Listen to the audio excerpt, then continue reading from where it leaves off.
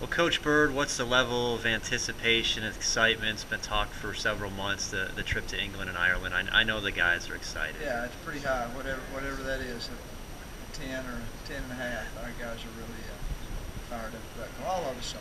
It's we've been lucky enough to take this type of trip 2 times in the past, and it is a once in a lifetime kind of experience for most folks. So looking forward to it. You've often said that the Belmont experience is about building life experiences and preparing young men for life after graduation.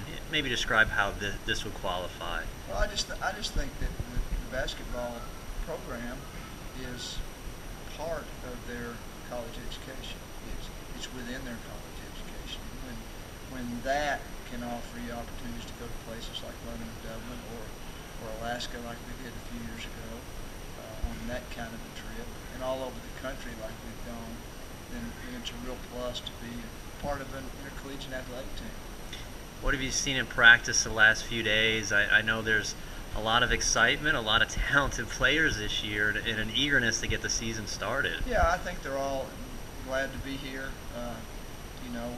One week of practice is not so much that you get into the doldrums of preseason practice like it can be, so they're excited about it. We've got a lot of players, and it's been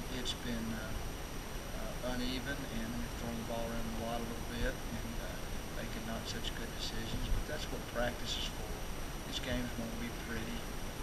We're not there yet, but it will really give us a nice head start.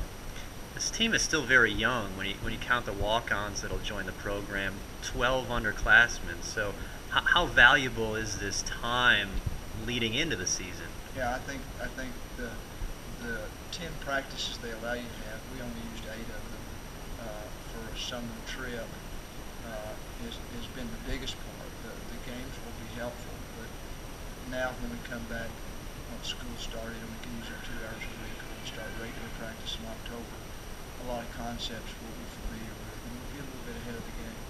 And lastly, have you set goals or objectives for the foreign tour, or things you'd like to see from the team? Big Ben, no, not really. I do want them to enjoy the trip. I'm going to be, and I hope they'll be competitive when we play the games. But outside of that, it really is all about getting to see the stuff that we're going to see as a team, and then them finding out things to do individually.